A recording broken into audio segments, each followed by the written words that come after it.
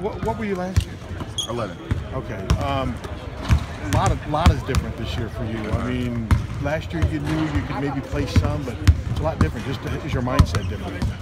Yeah, mindset's a lot different. But only got 2 point guards, and with Seth and Mike leaving from last year, so got a lot of shoes to fill. So is it going to be easier to be consistent knowing you're going to get a lot of minutes? I mean, does that make it easier, you think?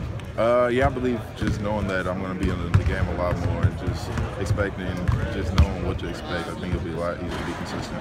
Did you watch a lot with Mike, how he handles being the point guard, how you handle the head coach and what have you? You've learned to play under Fran. Oh yeah, most definitely. Mike was a good person to follow, and I learned a lot from him and Seth both from last year. Fran says expectations don't change for the position. He's still, I mean, do you feel that as pressure or is that motivation? He doesn't expect any drop off. I don't feel any pressure at all. Honestly, it's just a lot of motivation because big shoes to fill.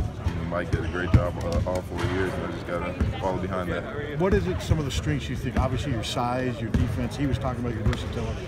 I think my strength is I can play multiple positions. I can do a lot of things. I can rebound, I can defend, I can pass, I can score, I can do pretty much anything.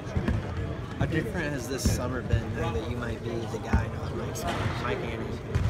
It's been a lot different. I had to kind of step up a lot more and just had to be just bring a lot more energy than I had to do last year. Yeah, being the guy in Coach McCaffrey's office, the point guard's going to leader on the floor. Have you worked in that regard at all this summer?